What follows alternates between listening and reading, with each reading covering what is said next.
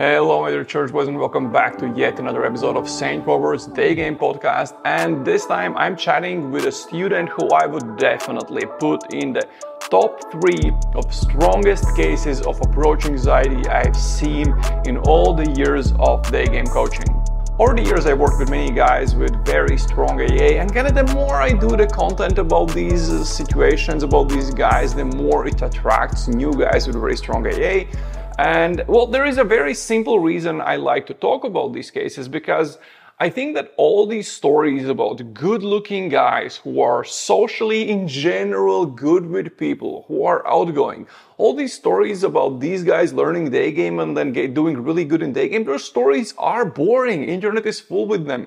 But that's not the average Daygamer. The average Daygamer, maybe has some reasons why Daygame isn't working for him. It's not that easy for him to crack it. So I think for the average Daygamer, it's much more interesting to see a story of other average guys learning game and finding out what were their stories, what worked for them. And the one thing I realized when working with guys with very strong AA is a fairly small percentage of guys who think they have crippling approach anxiety actually have crippling approach anxiety. Most of the guys that I worked with who have very strong AA have been able to easily overcome it. And it's only a few guys who really struggle with AA during coaching and then after coaching. So it's not as bad as it seems in most cases. And if you have really bad case of AA, then yes, I understand the likelihood of you becoming a really good day gamer and getting, 30, 50, 100 day game, like having all these crazy adventures is fairly low if you are one of those exceptions whose AA is really bad. But it doesn't mean that if your goal for Daygame is to find a girlfriend, it doesn't mean you cannot do that even with a fairly strong case of AA, because these things are very different. In some ways, if you are looking for a girlfriend, then it's much easier than getting a bunch of lays. But before we get into a conversation with the student, a few updates about the coaching spots and other things. In September and early October, I'll have a few coaching spots in Poland and a few in London, United Kingdom. Poland is, I'd say, the most popular destination for Daygame travel for this year and for the previous year. But I think it's a great place for learning because you have so many girls, Polish girls, Ukrainians who have moved there, tourists, etc. It's amazing. It's great volume. They're cute. They're fairly easy to stop and fairly receptive to Daygame. But if you are from the UK and you prefer to get coaching in a place where you will be daygaming after coaching, then well, it's a good idea to learn Daygame in London, where I will be at some point in September or early October. And then after that second part of October, I'm planning to go to New York City. So if you are from there or you want to travel to New York City to learn Daygame, then this is a great opportunity. Or I can also travel to coach in your city. And I want to spend November exploring Colombia. I've been to a bunch of places there, but I think I'm ready to check out that place again. I have a few cities in mind, and I want to take 1 or 2 students with me and spend the month traveling around Colombia and exploring different places there, both for Daygame and for great nature. So if you are interested in learning Daygame between September and November, then go to the description, click the link there, and you'll find all the information about how coaching usually happens, prices, etc. But if you are already going out and you're getting some numbers and some dates, but you are struggling with your texting or you don't know exactly what to do on dates, so those girls would want to come home with you, then head over to daygamecourses.com, where I have a free texting guide and a free dating guide. Both of those are very step-by-step, in-depth, so you know exactly what to do once you're getting those Daygame numbers and dates. And by the way, this interview is audio only to preserve the privacy of the guest, so if you prefer, you can simply listen to this on Spotify or on Apple Podcasts. Let's start with a story about how you started daygaming. I think I started when I moved to another city. When I finally moved to like a big city, that was like something I had to experiment with when I was watching some YouTube. Fuck, man, this must have been like 2018 or something like that, 2019. So I found it on YouTube a while ago. And I actually started from the Rational Mail. That's actually how I got into it. And I read that. Terrible beginning. Yeah. Terrible beginning. It's a shit book, honestly. But at least it kind of opened my eyes to the whole pickup scene in the early days. And I just thought, like, holy fuck, it makes total sense. How come I never thought about approaching chicks during the daytime or anything like that? You know what I mean? And so, oh man, I remember like the first day going out and then just being like, holy fuck, this is hard. Yeah. Like one open, bro, my fucking heart was pumping and shit like that. And so, yeah, that's the first time I ever opened or started day gaming or tried it.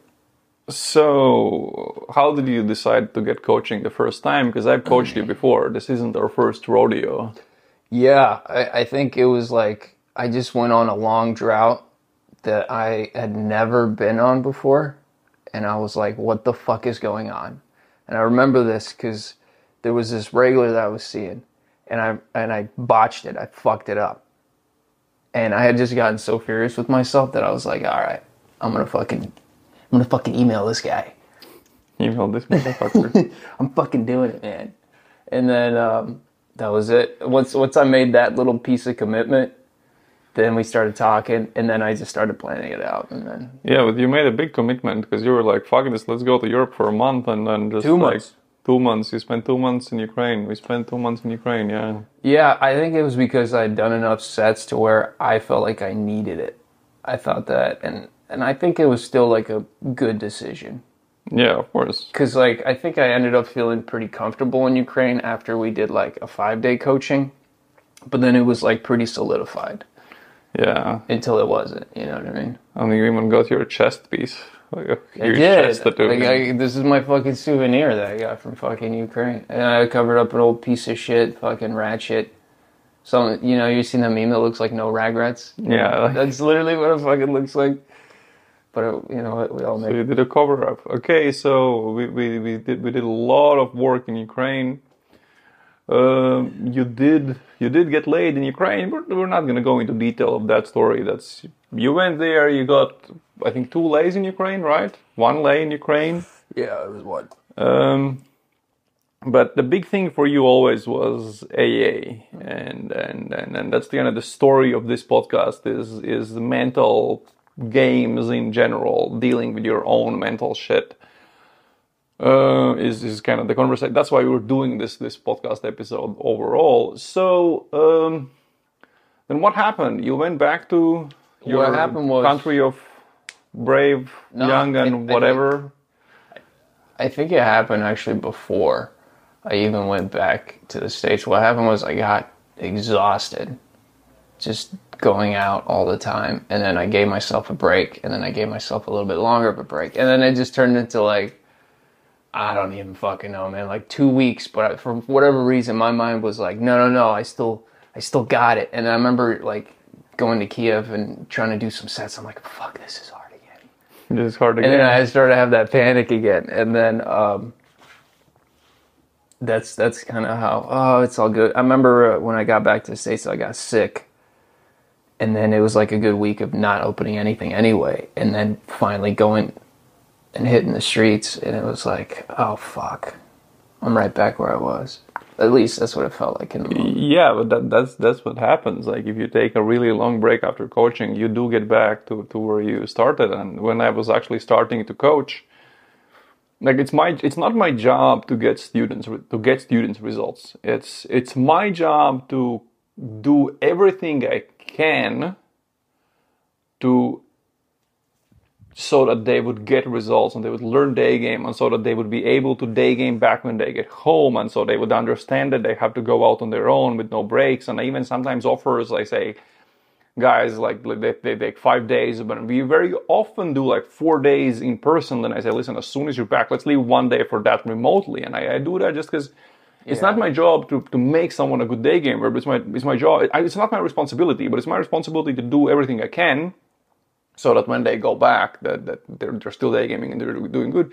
And in the beginning, I was feeling really bad when someone like, I invested all the work like into coaching them. They're doing good. I mean, getting some lays or same day lays, but then they go back home and it's like, oh, I took a week off and they're like gone. Right. Just day game, like maybe like 2 weeks off, and they're like, it's gone. It's gone, and they can't deal with it. And like, because you gotta. In the beginning, I was feeling bad about it, but then at one point, I was like, like I did my best. Like I did whatever I could. That's why I offer people very often to spread out coaching over a longer period of time and all of that shit. And I'm like, because I work with a lot of people with really crazy AA, and me being one of them. You have some of the strongest AA I've ever worked with. I would put you in, I would say, top 3. Wow. I would put you in top 3. Top 1 would be a guy I coached with Tusk sent to me once, but it was a guy who took 8 drinks before we started and he still couldn't do it. I was like that. He could open when he was like partying on nightlife and he was coked out of his mind, and then he could like talk to chicks, but during the day it was impossible. And then you are splitting the second and third place with an Asian guy I coached in Bogota.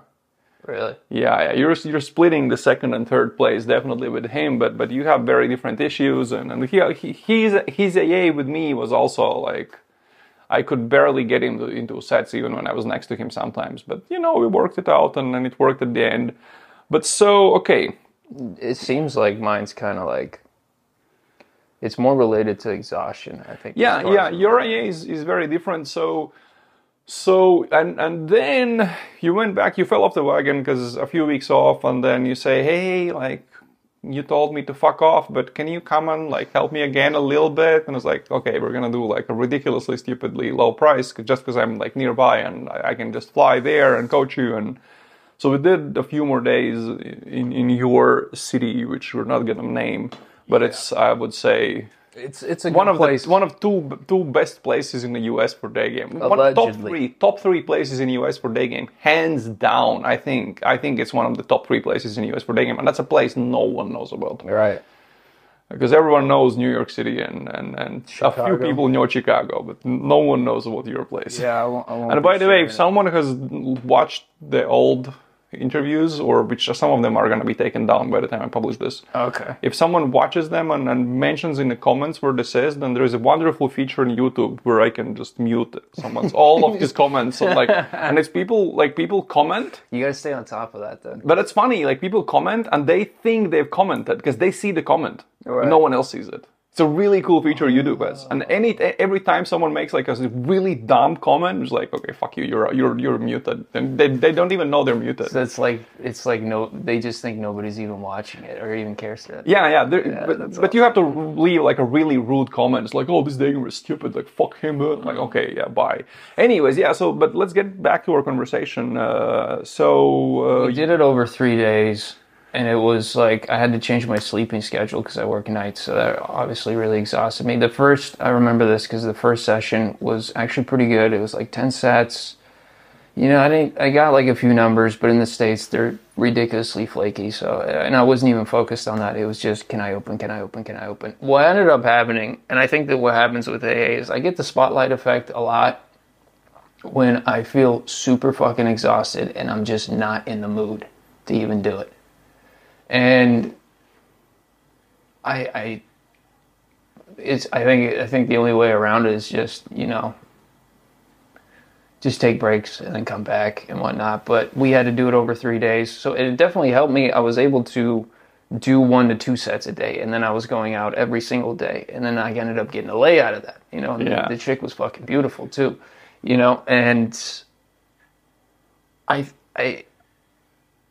And the weird thing for me is like, and I guess maybe it's because when I came to Daygame, I didn't have 0 lays.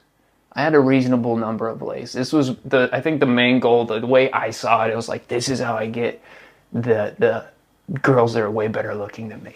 Because like I was telling you, we were asking about what my main motivation. The first date that I had in Ukraine was the hottest chick I've ever been on a date with ever. And I was literally like, I can't think of anything that is negative about this girl's face, this girl's body. It's just like anything. And I got her on a fucking date. And this was the first one. Immediately, I was like, this is fucking possible. You know what I mean? And I think that was always my main motivation, because like, even if I fell off the wagon, it's not like I wasn't gonna get laid. It was just, I want that. I want to open up my horizons. And maybe in some respects that makes me lazier. I think that's definitely possible. I feel like dating apps could definitely make me lazier. I think that's absolutely the case. But when I think back, like, if somebody was to say, "Do you ever regret it? Do you ever getting coached?" I'm like, no fucking way. Because at the very least, like, I still learned a lot of things outside of the coaching itself. It was just like me and you talking about it. Me and you discussing things, me just picking up a certain vibe of some of the mistakes that I'm making. You know what I mean? And then what I ended up learning is, one, I over-escalate on dates.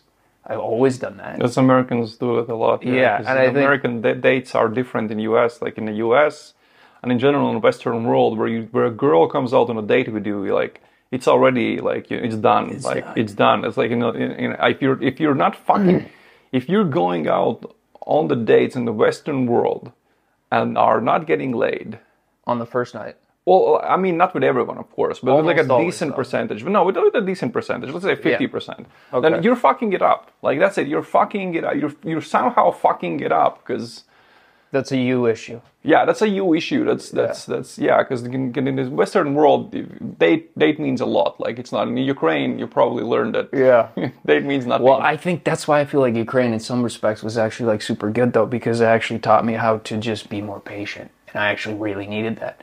Because you left, I was going out once a day, but what I ended up doing was I just got a photographer, a friend of a friend, and I got some, fairly nice pictures. And I was in the process of switching jobs, so I had like 3 weeks to just, and that was the time frame that I got my Daygame lay. But it was like kind of like turning on a switch as far as the online dating scene was concerned for me. But I did finesse it. I was like on 3 different apps. I bought Bumble Premium. I got Tinder Platinum. I did that whole fucking thing. I grinded it out. But I had 3 weeks to fill in as much as I could. And then all of a sudden I was just getting dates left and right. And then, I think I racked up like, 7, 8 lays in that ballpark within, 5 Was weeks? that back in the US? That was back in the US, yeah. That was after you left, and then that was me like updating it. And then I just kind of, for me going out, it turned into like a 1 day gap to a 2 day gap to a 3 day gap. And as long as I could do one set, fuck it, right? But that's true. That's for you. You got to do one, Yeah. Wait, so are you saying that, yes, you were getting laid from online, but was that the thing keeping you back from going out, or labeling you to? I think it made me lazier. Because you're still going to put some energy into... I treated the online dates the same as I would treat like a Daygame. Yeah, of course. Date is a date, for the most part. Right. And so those do require some amount of energy, but I think you also get satiated. You reach a point where you're like, I'm good. I don't need to fucking do any more of this. Abundance. Yeah, you get to a certain level where there's enough within a certain time frame to where you just don't give a fuck. And the only thing you start caring about is, the quality. I ended up, within that bunch, I ended up finding this girl that I actually had already slept with, but I really liked her. She's one of these bipolar ADHD type. So every time, and that was your girlfriend for a while after. Yeah, that, right? Yeah. And so, the thing that I kind of learned from her is that, I think the thing that made me so attracted to her was this high energy that she had. She's just, when you're with her, you're like her whole focus and all that shit. And she was wild, like no pain tolerance, no gag release. It's just amazing. That relationship lasted for about 10 months, but during that relationship, I was always kind of feeling this itch, like, man, Ukraine was really fun. I think it would be cool at least, like, I was still daydreaming for some weird reason about, hitting the streets and going back to being single for a while. And then once the relationship eventually fell apart, it was actually like the most peaceful breakup ever. She's like, I need more from you. I'm like, look, I don't feel comfortable doing that, and I think maybe you should find somebody else. And it was weird, right? Because instead of being needy, it was very much like, I may just not be the guy. And I felt like an adult doing it too. You know what I mean? So you were doing good online, but let's clarify a few things, because one thing guys online love doing, they love saying, "Oh, this guy got laid because so it disqualifies his results. It just means that he's a hot guy. He was doing. They might say, "Oh, he was getting laid online, so he was probably really good looking. That's why he got any lays in Daygame at all. It's just we can disqualify his success because he's a classical good looking guy. Everyone loves to loves to have reasons why someone else is getting what they're not getting, and then they're saying, "Oh no, it's just." It's not my fault. I'm just not as good looking. So before before these guys start kind of crying and saying all of those things, let's go over some like, okay, you're a decently looking dude. You're a decent looking dude, but you're not like, no one's gonna put you in a cover of a magazine, or you're not gonna get a modeling career. Yeah. But then again, an average chick would be totally happy be seen walking down the street with you, because you're a decent looking dude, but just like nothing special, you know, like just as we could say like a nice girl that you had almost had a same day lay with, she's like a decent 7, you're like a decent 7, that's it, you know. You're like, you know, decent enough. I'm not in the 8-9 category. I'm not a male model. I'm not 6'3". Yeah, how tall are you, by the way, in the freedom measurements? In freedom measurements, I'm like a quarter inch away from 6 foot, which I always round as 6 okay, foot. so 6 foot. Okay, that's one for non-freedom people. That's 180, 181, 182, 181 too, something like that. Yeah. So you're tall enough, but you're not like. I'm average for Latvia. Yeah, you're an average height for Latvia. You're an average looking dude with like a okay style. You don't look boring in your style. You have some tattoos. Some of them you have covered because they were tribal as fuck.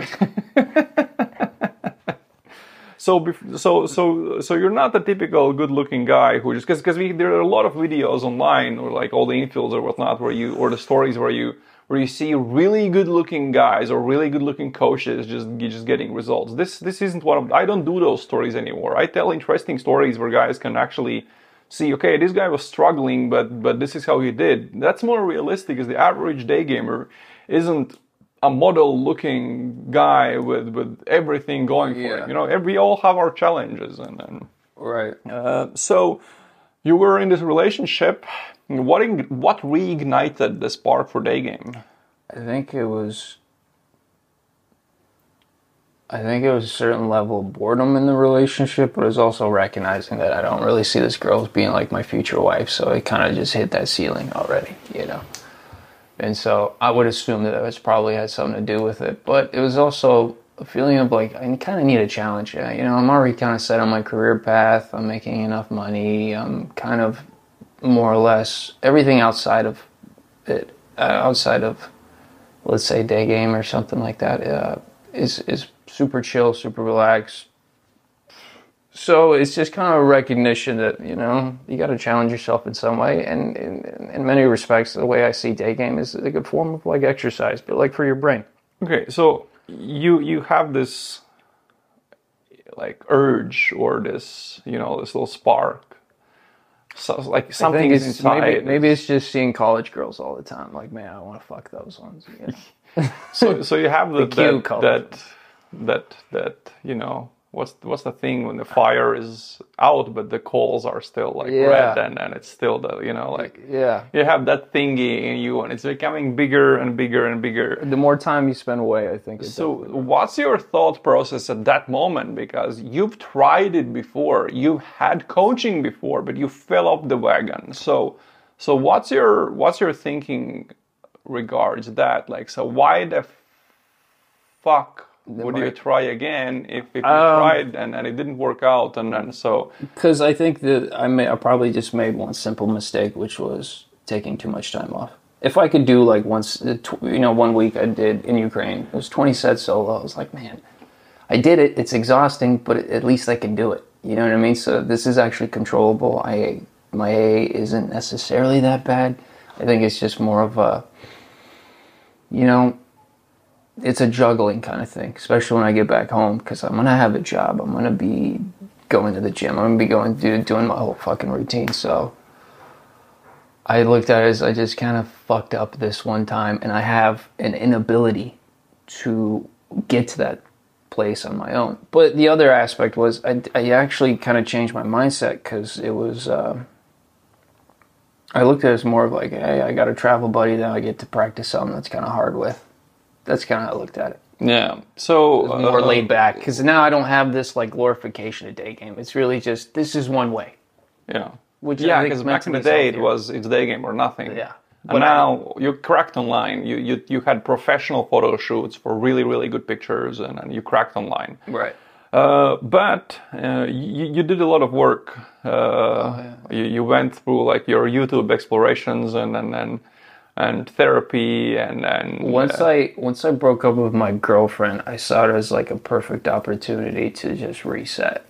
And so one of the things she said for me is that maybe I could try therapy also, because I helped her get into therapy and whatnot. And once we broke up, I was like, it's weird. Like once something happens to you, you just have very little resistance to try something new, So it just, called a therapist, set up an appointment, started meditating, immediately got a journal. And the funny thing was, it's, usually you're kind of resistant to it at first. When people give you advice or when you should do something, usually like, oh yeah, I'll get to it. And I think the interesting thing about this was that I just kind of willingly did it, and I just kind of dunked head first. So then I started meditating, 5 minutes, 10 minutes. Well, I started at 5 and you work to 8, and then 8 goes to 10, and then now I do fairly consistently 20 minutes. And before I actually we got on this Euro trip, it was every day. I didn't skip one day, and it was 20 minutes a day every day. It was part of my routine. And that plus the journaling, which is extremely useful. To get your monies out of therapy, it's always best to have like a journal. You got 1 hour with them. You fucking write everything that you feel in any given moment. If you feel down one day, what's the reason? And you can always like turn back or look back, and you can see it from fresh eyes. And so you kind of recognize that, you learn this from meditation, you recognize that your brain is literally doing what it always does, which is think, and it never stops thinking. You always have thoughts rolling into your head. These are uncontrollable, but those thoughts are not you, right? So, and that's what meditation is. You see these things come into your head, and you just kindly let them go, and you go right back to your breathing. And so even the experts, well, all it is they're so good at just doing this circular motion where the thoughts pop up, but they immediately get rid of it. And so now they're in this more meditated state for much longer. So you did a deep dive, both therapy and you explored YouTube and you were exploring anxieties in general and approaching anxiety. And so what were some of the biggest, at least lessons in theory, you learned before we met again in Europe? So what were the biggest lessons you learned through that exploration? What AA actually is just in the scientific term is cognitive distortions. And what cognitive distortions are is they're broken into multiple classifications. So the spotlight effect is one of them.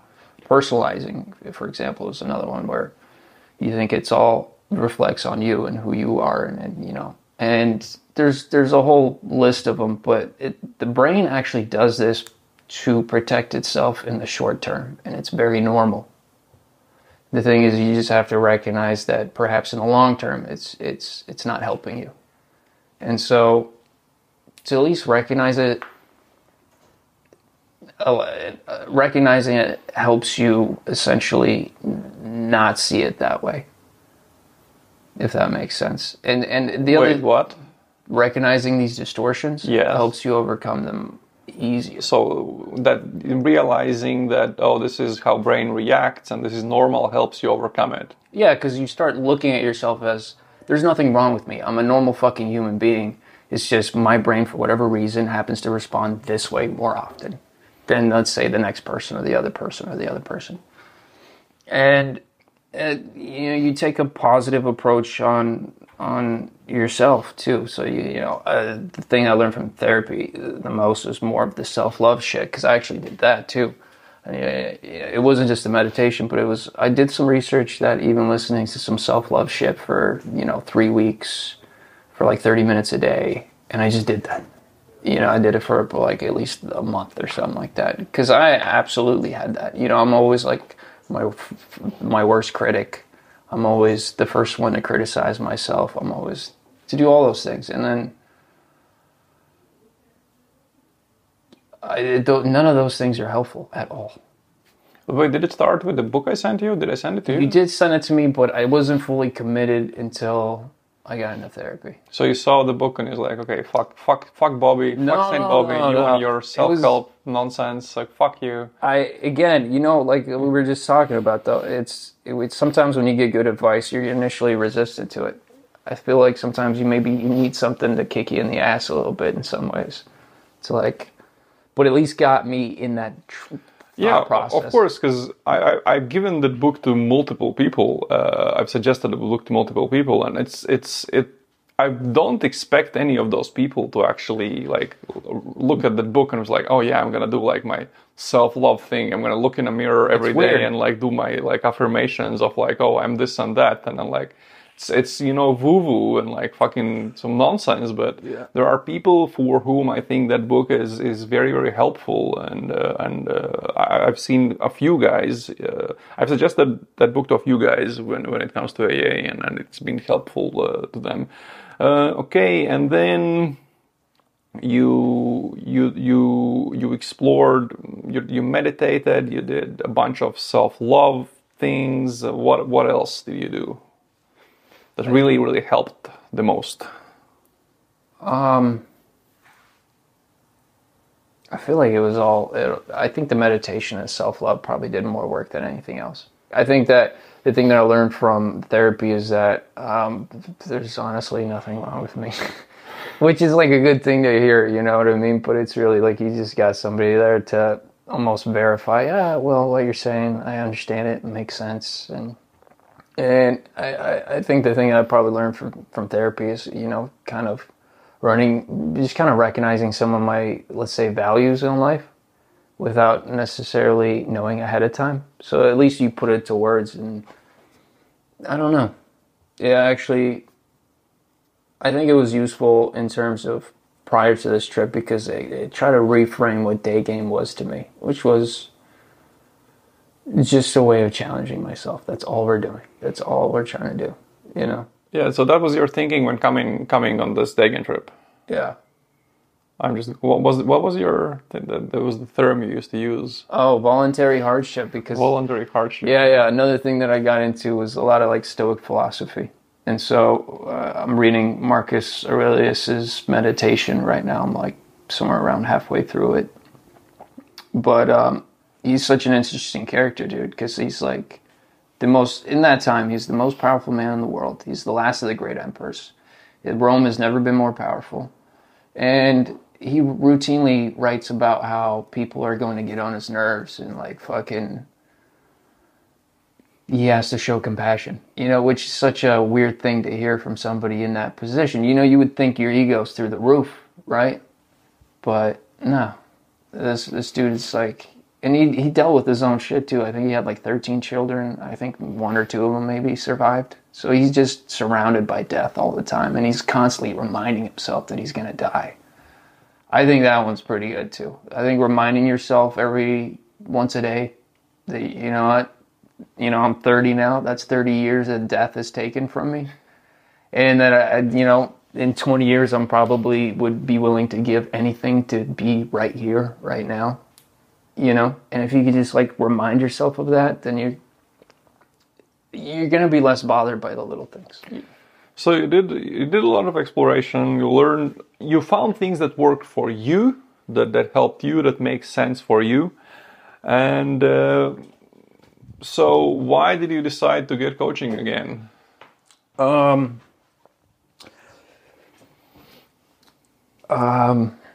I knew that getting over or controlling AA is gonna be far more difficult, or possibly near impossible for me. I just don't have that skill developed. And maybe if I did this for a year consistently or something like that, whatever, maybe I would, you know. I don't see it as something that I will never overcome, but where I'm at, I would probably say that I would still need coaching to get forced into opening. And I feel like you probably agree with that because I tend to get fucking exhausted. Yeah, that's one of the biggest things we've learned about you these weeks while we've been day gaming around Europe is that you get exhausted, and as soon as you're exhausted, you're done. You can't overcome AA, it's spotlight effect, you keep ejecting, so if you get exhausted or tired or in a shitty mood, like, it's just not gonna work. Whereas if you're in a good mood, it's a good setting, it's a relatively empty street, and like, boom, everything just clicks into Even places. non-empty streets, though, because, you know, first days here in Riga, I was verbalizing to you, like, dude, there was multiple people that were staring. It's all that other. It didn't matter. Yeah, it didn't matter. Yeah. So if you have good energy, Budapest like was good packed vibe. too. Yeah, Budapest was very packed. So if you have good vibe, good energy, then it's whatever, anything goes. And then if you get really tired, like today, then it's kind of like you can't open for like you didn't open anyone for a while. Not like you couldn't, you just didn't want to. And then you open this really hot chick, like who was coming from a gym and super hot chick. It was like, how the fuck did he do this? It's like, you know, and you said it was empty street, no one around, no spotlight effect. So that's one of the big things we've learned with you, that you really have to try to manage your energy. Yeah, I mean, as far as the spotlight effect, it's the only thing I can really say to myself when I have it is nobody gives a shit. I'm not that important. Nobody cares. Yeah. Everybody's too focused on their life, just like you're focused on. Yeah, but you can't talk yourself into it. Like, you can't, it's not gonna work if you just think about that. You have to manage your energy. Because if you have shit energy, you can tell to yourself whatever the fuck you want. It won't make you do it. Like, I could tell to you whatever the fuck I want. You wouldn't open. Like, you're just like, no. And because managing energy was really, really helpful when you came like out on like a good day, you were in a good mood, it's like, okay, let's go. And then you're just like one after the next. I mean, everything was working, but then as soon as you're tired, it's kind of worse. But the thing is, we're like the worst was Poland. The worst was Poland. Yeah, because Poland was shopping mall. It was, you were busy. There was a busy shopping mall. You were tired, and I think that was because we were still trying to figure it out. Because we're still I was still in this mindset of, is this shit even for me? Yeah. Right? And so that was the first time I got tired, because we started in Budapest. I did a small handful of sets on my own, even prior to getting coaching, because I'm already in that upper mood. Brno, we just kind of relaxed, but I did my own sets the whole time there. And then when we got to Poland, I just got fucking beat. And I didn't, the first day of coaching, it was 10 sets, but it was all shitty responses across the board. I think that played a factor. But then on the other side, it was even the dating apps. It was just, every time I tried to set up anything, it was flake. And I was like, fuck this. So let's maybe go over the cities you went to and what happened in each of them. The first of all, you did a very smart thing where a few people do this. We were talking about, we met in Mexico, and you just said, listen, I wanna get coaching in Europe in the summer, and wherever you want to go, let's just go. Like, let's just do whatever you want, go wherever you want. Because then if I have to travel to a city to coach there, let's say someone says, oh, let's go to Poland and coach me. It's like, okay, yeah, what do you want, 3 days or 5 days? And then I will fly there, coach them for 3 or 5 days and leave. And we're gonna do those days in a row. But sometimes, rarely, like, there are opportunities where people can spread out the coaching days. It's either coming to a city where I am, or if I'm going on a trip, they can join me on a trip, and then I'm totally happy to spread out those coaching days over a longer period of time, and they can rest between the coaching days, or we can sometimes do one session in a day if I have multiple students who are going to coach someone else for the second session of the same day, and that just lets them be less tired, rest more, go out on their own, try to overcome the AA on their own, integrated everything they learned, and it's just a better way of learning. And this is what we did. And we went to 4 cities. We went to Budapest in Hungary, we went to Brno in Czech Republic, so we went to Krakow, Poland, and then we were now in Riga, Latvia. First one was Budapest. So how was Daygame in Budapest? How did you like the girls? How did you like the Daygame? Were they receptive? What's up? I think it was 50-50 on the receptive part. I think they were very normal. I didn't really get it. I don't remember. It was like 1 or 2 blowouts within the 10 sets or whatever that we did. And even the ones that I did solo, it was the same thing. But for some reason, those Hungarian girls, I think you fucking said this to me a long time ago. Ukraine's is gonna ruin. Yeah, Ukraine's gonna ruin Daygame for you. Yeah.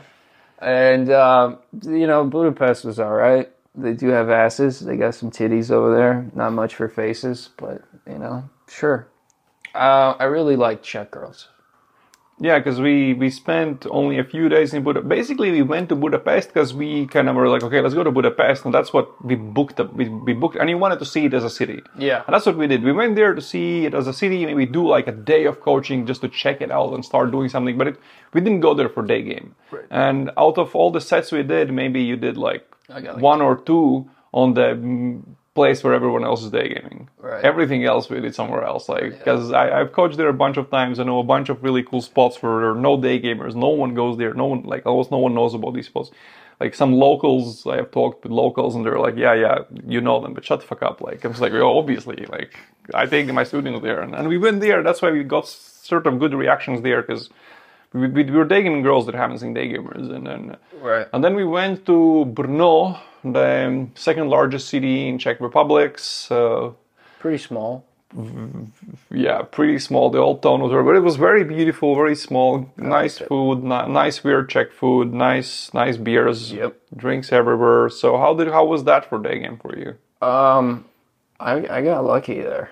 It's not called getting lucky. I mean, it was actually. I think you would have liked the set if you actually had the recorder on. It was a good set. There's one morning I was just feeling pretty good. Decided to hit the streets, and I did 5 sets. But I think set number 4 or set 5, one of those two. It was a girl that my number closed with. She was going to the movies. She was going over to watch Oppenheimer, and so, which is how we ended up watching Oppenheimer. I was like, yeah, we should go. Super receptive, super sweet. Didn't even have to text her much. Showed up. Sadly, I didn't even have, because we spent a little time there, I didn't have any real venues set up. But she was like, there's this place that makes really good cocktails. Let's go here. And then she took me in another place that has the best Czech beer. And we did that. And then no resistance. Bouncing back home. Nothing. And yeah, she was wild too. She was a lot of fun. Yeah, she was a 20-year-old. I think in freedom measurements, she'd probably be 5'7", 5'8", so fairly tall. Pretty tall. Yeah. Yeah, and we did no coaching there. It was, we were walking around, doing some sets here or there. We were more winging, to be honest. Yeah, we were walking around winging, and because I wanted to do some sets there, and I like the chicks there, and I like them way better than Budapest. You too? You feel that way too? Yeah. I'm not Budapest because it has. It's the faces. Budapest. I think has. I would say it either has bodies or faces, but not both. Yeah, I would say, at least for my taste. And people have different tastes, and blah blah blah. And we're not saying that everyone's there ugly. Shut the fuck up. Go fuck yourself. If I get drunk, you might hear me say that. No, I'm kidding. And then we're gonna see your Instagram jokes. Let's not go there. Okay. So we did Brno. We spent a few days there. It was a cool city just to check it out. But then we went to the main place on our trip. We were going to Krakow in Poland. Why Krakow? Because I've been saying for a year that if you go to Warsaw to Daygame on a Daygame trip, I've been saying for a year that you're a moron. It's like every coach is there. Every coach is there. Everyone is there. Half of the group chat is in Warsaw. It's just hilarious. And I've been talking about that for a year. And why would you go? Daygame is supposed to do this, be this outlier thing. You're a rebel. You're approaching girls on the street. And then, no, everyone goes to the same city because that's where everyone goes and you kind of have to fit in. But then again, if people ask me, where should I go? And if it's an American who hasn't daygamed in Europe, I would still say, try Poland. You got to go to Warsaw. You got to do it. If that's your first daygame trip, you gotta do it. You gotta go there. But if you have been there, like going back there is I think it's ridiculous. It's conformist or whatever you want to call it. Like you're not. If you haven't been there, you should go there. If you haven't been there, you should definitely go there. It's a cool city. It's great for day games. So many cool and cheap restaurants and so full with hot chicks. Oh my god! And it's great. It's cheap. It's amazing. But if you have been there, there are way better places in Europe. And we went to Krakow, a second largest city in Poland, university town, but it had good traffic even that was like early August when we were there. Good traffic, it was great. We spent 1.5 weeks there. We did a few days of coaching there. So how did you like Krakow? Chicks, receptiveness, city, whatever. Well, okay, so I kind of cheaped out and I got like a really small studio with like one window staring at other buildings. So maybe that fucked with my mood or some shit like that, but after I got a lay in Brno, I just felt a little lazy vibe a little bit. So it was either the travel fatigue, maybe it was just kind of feeling like I'm good, I don't fucking care. What's weird is saying it seemed like I got more attention while I was there, but the girls were not as receptive at all, at least from my experience. Yeah, the thing in Poland, like they stop. They're receptive to the open, but if you are used to girls just chatting with you just because you stopped them, then you might get that more in Warsaw than in Krakow, I would say. Like in Warsaw, they are more receptive than in Krakow, but you could really feel that Krakow is a second-tier city. Not second-tier, but it's second largest city. It's a bit smaller. I do think it's more traditional than Warsaw. Like I do get that feeling. And the lays I've gotten in Warsaw have been second date lays. Okay. And one of them was with a virgin. Ah, that's very good. You said Warsaw though. It wasn't in Krakow? That was Krakow. Oh, okay. That was Krakow. So it does, yeah, I did get a feeling that Krakow is a tad bit more kind of traditional and I mean, it's not more traditional than Ukraine. No. Ukraine is... But, in Ukraine, you get brutal blowouts. Yeah, and in Krakow, you don't get brutal blowouts. You get some blowouts, but they're fairly receptive. And then if you just give a compliment and you expect them to stay there, like that's not going to happen. You need some stacking. You'll need some teasing and storytelling. They're going to stack. They're going to be flaky. I went on a date with this Ukrainian girl who was... Well, I just say she was very Ukrainian. Whoever had listened to the Ukrainian Struggle podcast episode, that's what it was. It was just Ukrainian who knows what she wants and you're not going to change her mind. So it's best to just cut those dates short and leave. Strong boundaries, those ladies. Yeah, sometimes. But, there's a lot of work. They're interesting. I like them because they are, if you're doing the right things, you're going to convert so many maybe girls. Oh my God, you just got to figure out how to do that. So anything else about Krakow? Yeah, I mean, I think that was like the first one where I was really contemplating whether or not, I was messaging my therapist and shit about this too. I was like, is it exhaustion? Do I just not give a fuck about this? What is it? And he's like, just give yourself a break and, see how you do. And, I kind of try to force some sets out of me. What would you call it? Like C game? Yeah, some like whatever B game, whatever it is for me. And it was a shit ton of walking around and maybe doing 1 to 2 sets in the day solo, and then even with coaching, because that was where I got bad that one time. It was you were there with me, but I only managed to do like 3 sets because you were super exhausted. Give a fuck. Yeah. It was one of those where it was like, I don't care how hot she is. I don't feel like approaching. I don't feel like fucking talking to anybody. It was one of those.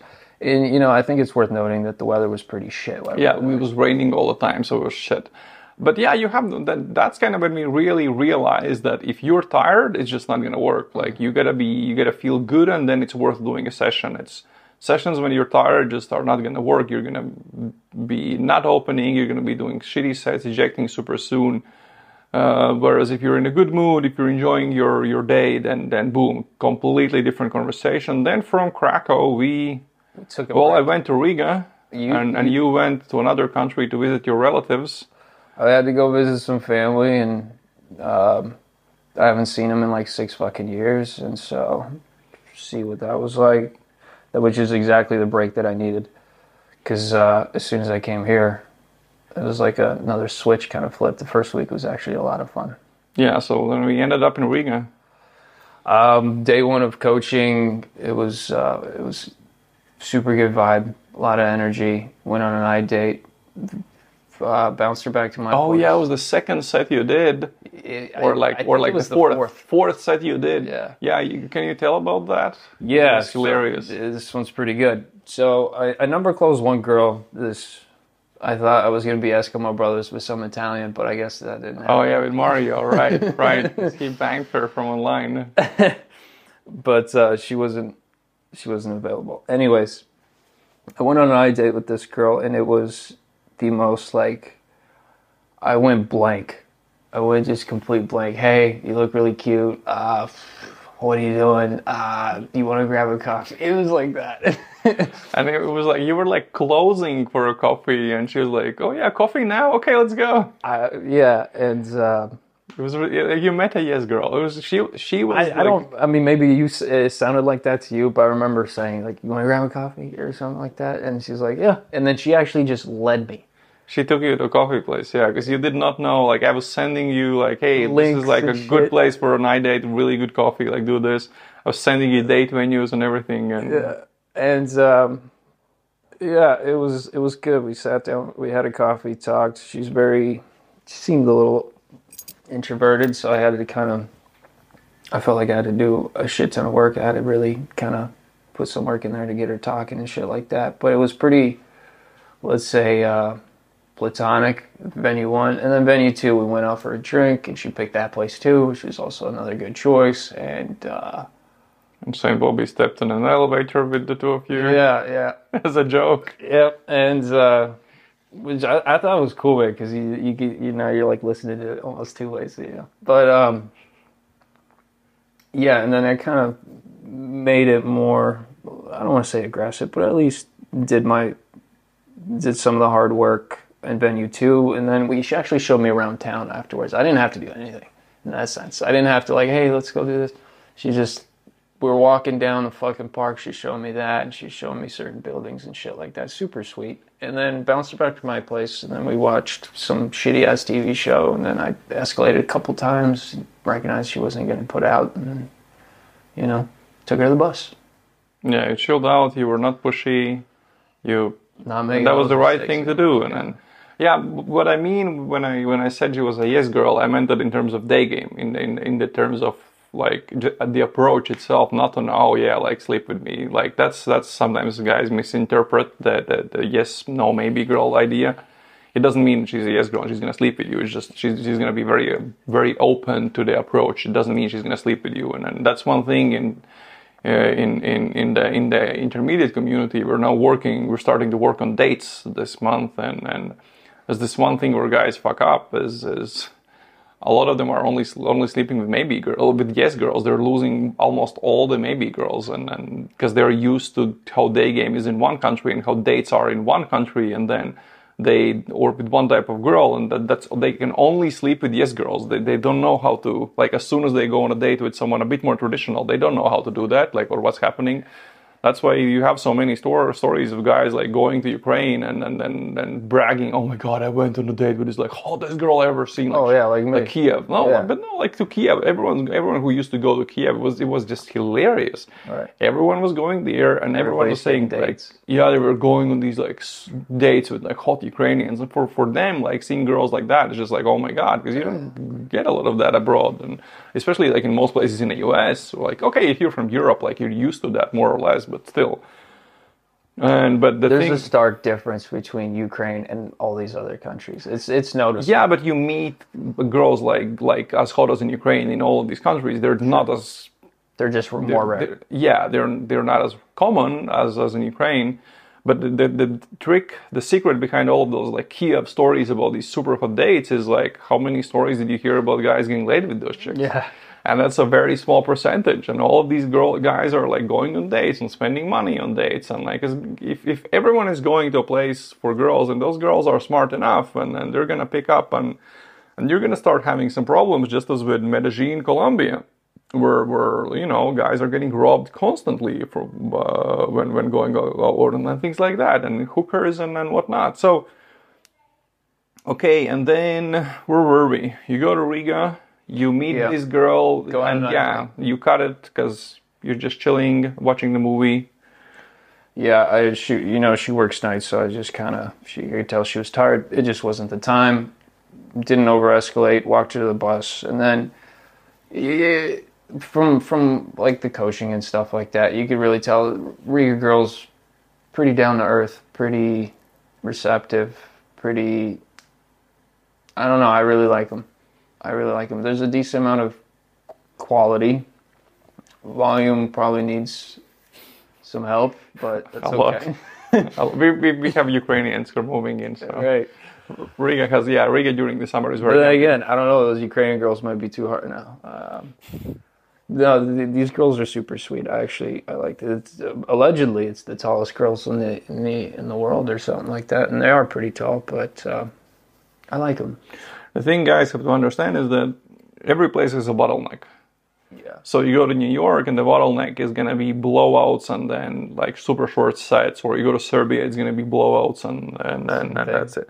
Yeah, what? It'd be the same thing. Blowouts. Yeah, blowouts. But then you go to Poland and you're not gonna get as many blowouts, and you're gonna run your sets, but the numbers will flake.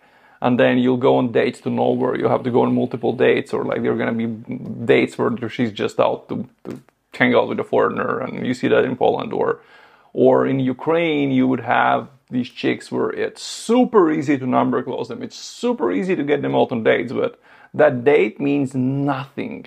And your chance of getting laid with her is extremely slim unless you know what you're doing and you are out with the right girl. And in Riga, they're fairly friendly when you stop them, but then if you have no, and sometimes getting numbers is easy, but in general, if you have no game, like then it's just not going to go anywhere on the street. You're going to get that number, but she's going to flake. And then again, getting them out on dates, like a bunch of them will just not go out on a date. And when you go out on a date, unless you go out with the right girl, like you're still going to need some game, like to convert that to late.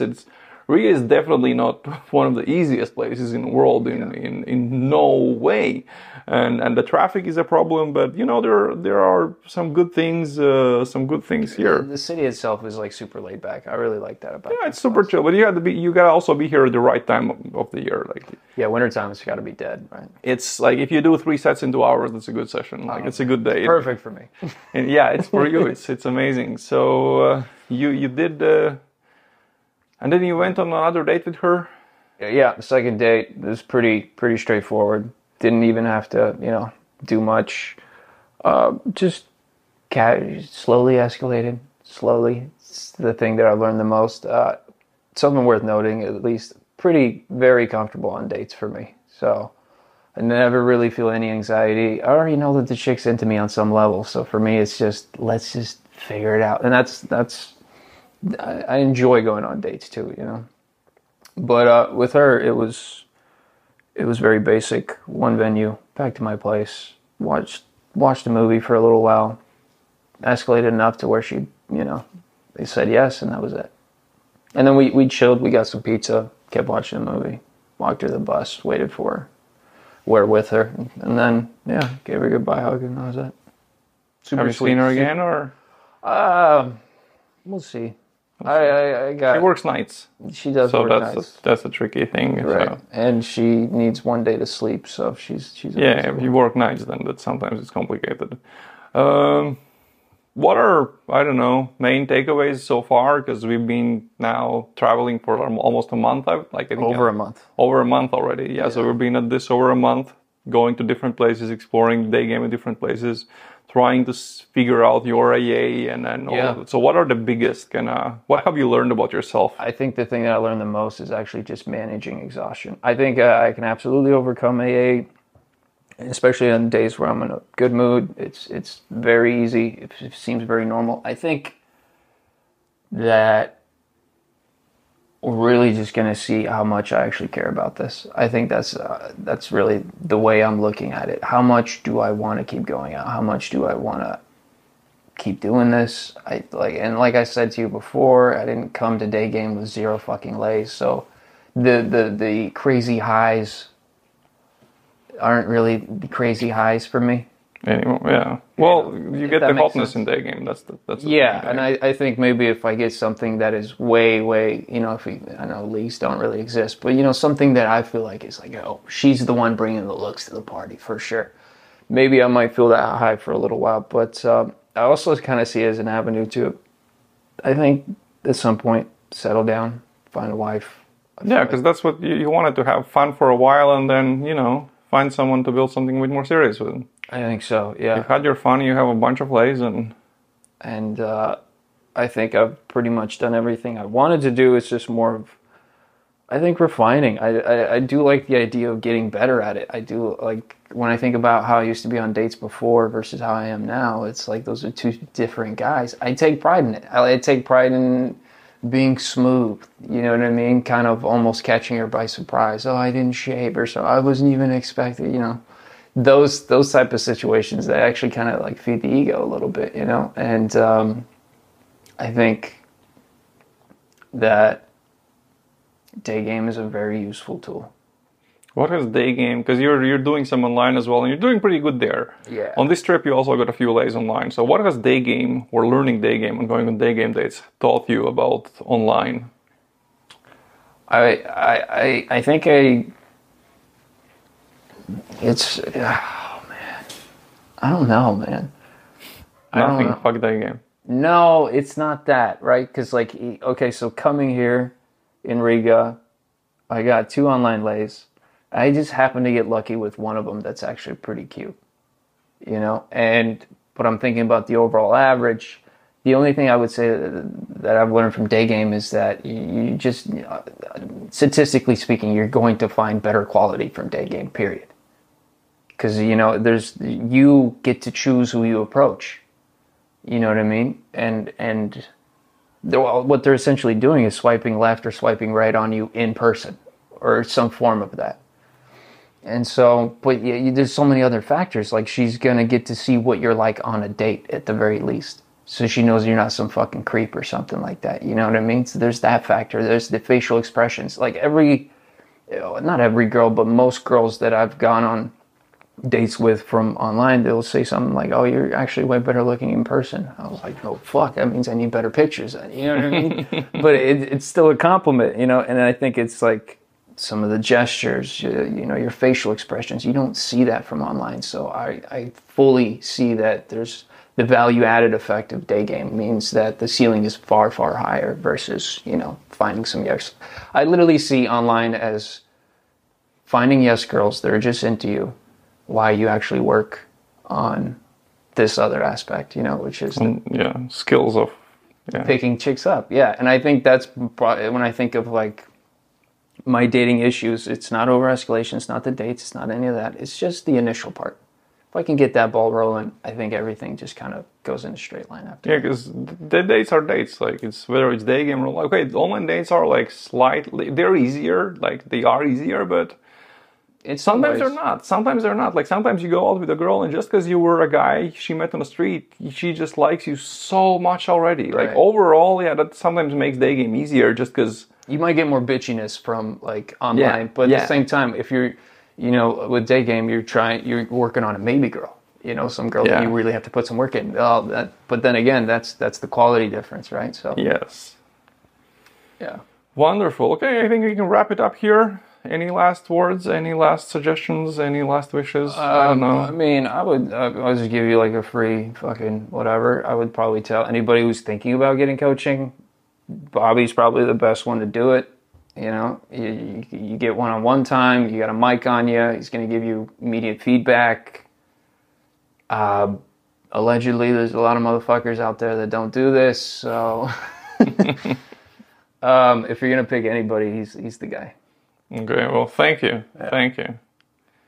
If you like this story and you also want to learn Daygame with me between September and November in somewhere in Europe, UK, USA, or Colombia, then head over to the description, click on the link there, and you'll find all the details about how coaching usually works, the prices, and everything else. That's it for this time. See you in the next podcast. Ciao, guys.